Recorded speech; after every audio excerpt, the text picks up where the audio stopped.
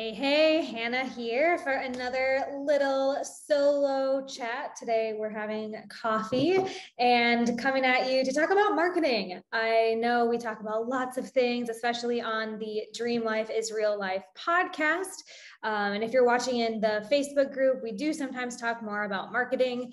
I am just feeling inspired to share with you something that I have really realized in the last couple of years in my online business. And I've been having lots of conversations with folks in my inner circle about this exact thing. So of course, that's always my signal to share it with you all, listeners and group members here.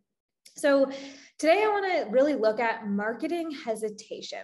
And what I mean by that is that phenomenon where we don't want to post or network or show up, right? So often as business owners, we start in our business because we are experts at our art. We are experts in our field, whether that's coaching or photography or teaching yoga, right? And we really want to just do that thing. That is our zone of genius. And then we realize, well, in order to make this thing run, we're going to have to also learn how to be a marketer. And we're going to have to put our message out there, right? Totally basics. And then I see this in about year 3 of entrepreneurship, where you've been hitting the sidewalk, you've been making the calls, you've been taking the action, you've been doing all the basic things. And then about year 3, you get tired and you don't want your face out there all the time. You don't want to be networking all the time, whatever your marketing strategy is. This is not just about social media. This goes for speaking. This goes for leading trainings and things like that. So what I find is that there's this plateau. I've totally been there, and most of my inner circle has been there as well. Maybe you can relate to that feeling of oh, no, not today. And then that goes on for weeks and months. And soon you're just oh, right? That feeling of just marketing fatigue and hesitation, right? Because it doesn't always feel like our top priority when we're running our businesses, when we have things happening that we need to take care of on the back end, right? Of client support and building programs and writing our books, all those things, of course, are way more attractive to us because that's what we want to be doing with our time, not marketing. I totally understand it. And at the same time, we know that every business is a marketing business. So I have a few super quick hacks or tips for you to overcome that feeling of hesitation when it comes to getting your message out there. So it really comes down to one thing with 3 steps. So the one thing, stop doing it. Stop doing your marketing. Stop marketing? What am I saying? I just said every business is a marketing business, and I'm telling you to stop doing your marketing, meaning you are the biggest bottleneck in your marketing because you're getting in your own way. You're worried about what people are going to think. You're worried about what headband you're going to wear on your Facebook Live. You're worried about all these little things that keep you back from just doing the darn thing. So often I tell people, just stop doing it. Get someone else to do this for you. It isn't about overcoming limiting beliefs or tapping or meditating anymore. You could go do it. You just don't want to. Okay. This isn't a thing for you around the 3-year mark that is imposter syndrome. This is just that it is not your zone of genius. So let someone else step into their zone of genius. If you are curious what I'm talking about with this whole zone of genius thing, and you're kind of wanting to stop marketing, then I highly recommend you check out the book, The Big Leap by Gay Hendricks. It talks all about how to only focus on your core competencies, the things that you are born to do, the things you are amazing at, and delegate the rest. Because again, most of us did not sign up to be marketers. We signed up to be leaders and coaches and trainers, right? So really, the answer to overcoming marketing hesitation is to stop doing it. Well, how does that look? How can we actually stop doing it? Of course, you can't just throw it all to the wind and just stop doing it, right? It's F this as the clock, those memes where there's like throwing the papers in the air and it's like, I'm done. No. We're going to be strategic about this, of course. And we're even going to expand your potential as a marketer, but not with you doing it. Okay. So it's a 3-step process. The first piece is going to be to brain dump. You know me, I'm all about this. The second piece is to delegate.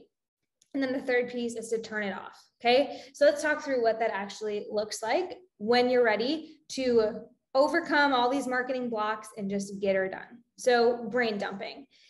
This is critical and like huge ROI. Okay. If you spend a couple of hours now, a couple of days, even now, getting everything out of your head, you will win back weeks of your life in the future. The compound effect of time that you're going to win back by just getting this stuff out of your head is exponential. So the things that you need to get out of your head are your ideal client avatar. You've heard this before, right? But you probably have some of your best clients that you can think about that you really just like want more of, right?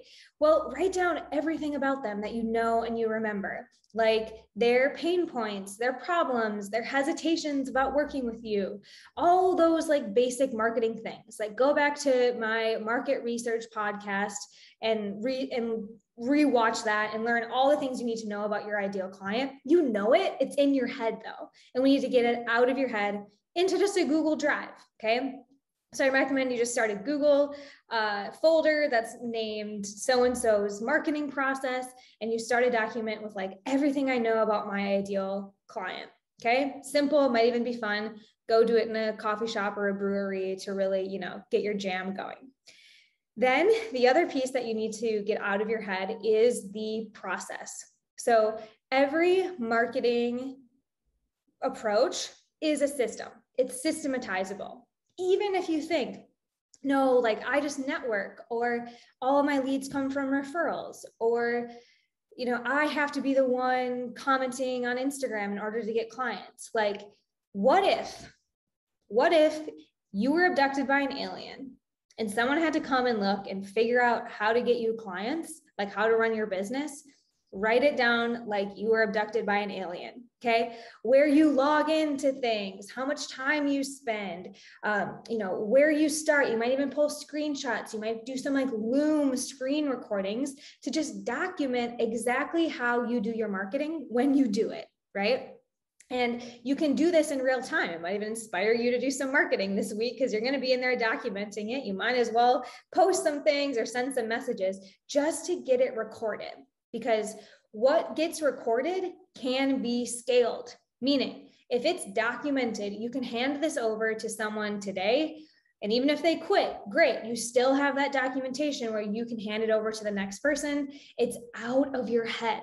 And anything that lives only in your head, in your business, is abductable, right? Like you could forget it. You want to get this stuff out of your head. So document your ideal client, everything you know about them, and then your whole system. Over document. If you're anything like me, you're going to have a whole outline and be super type A. And that's great. If you're nothing like me, then just screen record everything and save videos so that when you go to step 2, which is delegating, the training exists. It's all there. The people that you bring into your business can just hit the ground running, inside look at exactly what they need to do. You're not trying to like communicate it to them or theorize. It's just like, here are the exact steps and here is exactly what it looks like. Again, you guys, I know a lot of you are doing like social selling, right? Sending DMs and engaging on social media. Like you can screencast that. You can show what it looks like. You can use some examples, like here is my exact verbiage. Just document a whole bunch of the things you've already done. Same thing with content. If you are someone who makes some of your own content, but maybe you find other folks who inspire you and you document like, here's what I like about this post, or here's what I see this person doing that I would love to do. Because again, you are not the best marketer. You are not the best social seller. I guarantee you there are people who are better at this than you that can get in there and go a whole lot farther, a whole lot faster. Okay. So document as much as you can. That's step one, brain dump. Step two, we're already talking about it, and this is delegating. Now, I get it. It costs money. It's scary. You don't know who you can trust, but guess what? You are costing your business a whole lot of money every day you don't do marketing. You are holding your business back. Okay. So think about if you were, and we're going to talk about different levels that you can delegate at, right? But think about if you didn't have to think about what am I going to say? Or did I send my messages? Or do I have any podcast interviews on my calendar? If you didn't have to think about that, what might your superpower be able to do? Really, every day, every minute you spend worried about marketing is another opportunity that you've missed, is another book you didn't write, is another program you didn't sell, right? So I don't want you to think about delegating as this is going to cost me money, because as soon as you delegate, the way that you're going to make that money back, the way that you're going to afford that is by immediately shifting your energy into income producing activities, right? Those exponential growth things that you don't have time to do right now because you're just worried about marketing. So what I mean by like exponential growth things is like writing your book or pitching yourself for your TED Talk or elevating your website or like doing more podcasts, like whatever it is that you know is going to like move your brand, move your credibility and grow your audience, or allow you to create another program that you can sell and earn money on. That is how you're going to really afford to delegate. Okay. So don't think about it as like, this is a cost. This is more work for me. I'm going to have to deal with this person. No, this person is going to move your current marketing forward so that you can play in your zone of genius, get your clients better results, and innovate in your business, right? Working on the business, not working in the business is invaluable. So don't keep costing your business so much money by trying to be the marketer, right? All right, so how do we delegate? So it's really important you have all that clarity and all of that documentation in place, or at least started before you go out to find people that can start to take these things off of your plate. So I recommend most people start with an hourly virtual assistant, VAs. You've heard about them, right? They're very easy to find, like eager to do work, and they're so good at just doing it, okay? So a lot of folks I know do social selling, right? Where they like are so on social media and they're engaging with people and they're starting conversations. And like, if you're in your own way and you don't have time to be doing that, that's a very difficult marketing strategy to sustain. So think about if a VA came in, you paid them hourly and they just got it done. They just sent the messages. They just did the things. They didn't sit and overthink everything, right? You'd be playing a way bigger numbers game, right? So that's where most folks start, is like with a VA. Other things VAs can do are schedule your content, post your content, send networking messages, send podcast pitches, put together pieces of your webinar. Again, any marketing strategy that you have can be delegated. So look back at what you documented and just take a look at, well, I could easily teach someone how to do this for X amount an hour and start with a VA. Just to get some of that grunt work done, right? Like those things when it comes to like really being on the platform or like really hitting the sidewalk, that's what VAs are great for. Does that make sense? Then the other thing that I highly recommend you delegate as soon as you're like back in the game, if you will, is the overall like strategy. So one of our clients, she came to us because she had a really hard like time. She went through a divorce. She was having just like a lot going on in her personal life. And she's like, I'm just not doing it. Like, I'm not inspired to write anything. I can't even show up. Like my energy is not there. Like I don't know how much longer I can wait for my own healing to allow me to be back in my business. And that is the perfect time to not just hire a VA, right? Because a VA is just going to like crank it out, right? But when you're in that place of just like, I'm not even gonna be creative about content or about my strategy or about new ideas, and that's really when you want to find a copywriter or a marketing strategist or a combo of that, right? So when you get an expert in, someone who takes a deep dive into your brand beyond the brain dump that you did, and they can bring their perspective of you as the expert, you as the leader, you as someone who has got something new and different than what they've seen. That is really when you can accelerate your marketing and really get out of your own way. I mean, think about how, for me, this is super true. Like, it's really easy to speak highly of other people, but to speak highly of myself, especially on the World Wide Web, it's kind of uncomfortable. Right? But like, I can write gushy posts about my husband, but like, I can't write gushy posts about myself. Well, think about that with your copywriter or with your team. They're going to be able to make you sound so much better than you ever would for most of us, right? Because we have imposter syndrome, because we overthink it, because we don't see ourselves. So there are lots of ways that you can do this. This is actually exactly what my team is offering now, is like doing it for you, right? So we're doing done for you copywriting and funnels, which is where we take a look at everything you've documented, everything you've done, everything that's working for you, great. And we make sure that that continues. And then we also shed this light on you of opportunity of what you might not even see in yourself. And we start pulling out stories and we start pulling out strategies that are really going to work for you. And you might not even have been aware of, right? You might have been blind to some of those things. And what that also does is, so you got a team doing these things, bringing you creative, posting it, keeping the, marketing machine rolling. And then think about what that does for your energy as the business owner and the leader and the coach, right? You get to elevate to like Maslow's hierarchy of needs to like higher level thinking, right? You're not just down there like, how do we make money? Like, run this marketing machine.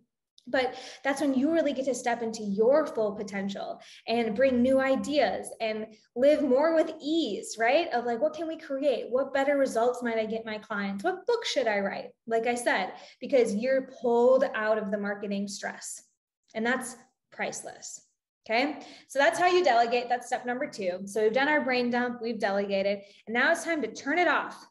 What, Hannah, you just said like create a marketing machine and like let it go. No. What I mean is, you as the business owner, turn off the noise.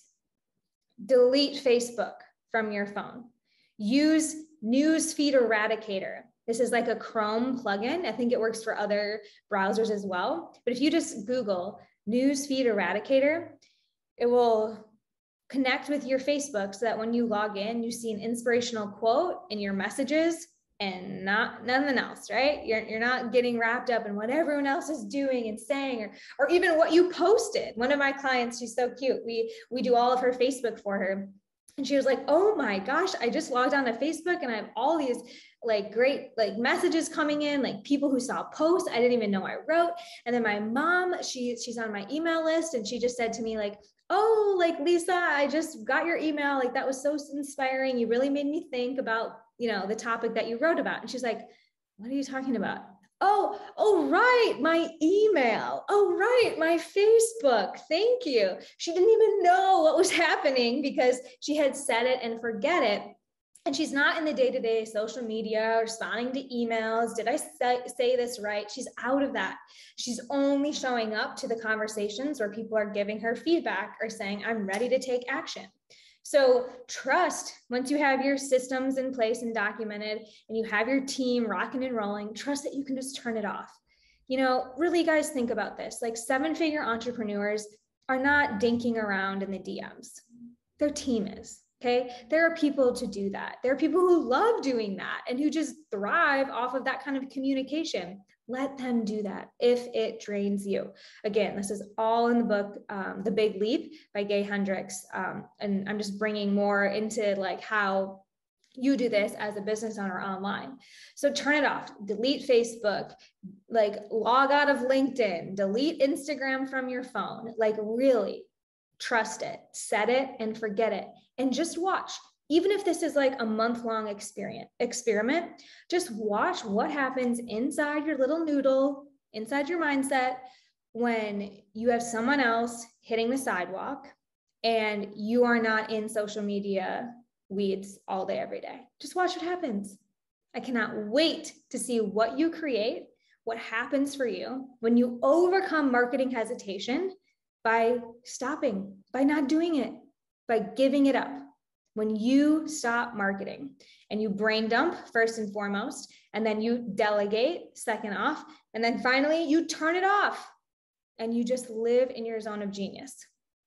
So if you are with me and you are like, yes, 100%, if I could get out of the day-to-day marketing weeds, I would be living the dream life and growing my business and impacting more lives and really in my zone of genius, then let's talk, because this is exactly what my team and I are doing. I have brought together world-class copywriters and marketing strategists and even some VAs to help you just get marketing off of your plate. So I would love to talk to you a little bit about what your needs are. Where are you hanging out? What systems are working for you? What systems might you need to incorporate? And then how do we build a marketing machine that you can set and forget and trust that with our collaboration and your feedback, we are pumping out the content and the resources and the outreaches and all the things you need to create that online marketing machine so you can stop marketing. Go to dreamlifeisreallife.com/connect and we can take the conversation from there. You'll fill out a couple of questions. We'll see where you're at and we'll just, again, take a look. Like, I want you to know that our Done For You Copywriting and Funnels program is not for everyone. It is for coaches who are at least at the 3-year mark in their business and have some momentum, have things going on, just want to get off of the day-to-day grind of marketing. And if you're not there yet, look, I've been at the beginning stages as well. I've helped coaches just get off of the ground. So I'm happy to share with you, what your next steps might be, whether that's hiring a VA, whether that's documenting your systems. Like, let's see where you're at, because you deserve to be living in your zone of genius. So that's dreamlifeisreallife.com/connect. And we can take a look at what could be done for you. Can't wait to see you there.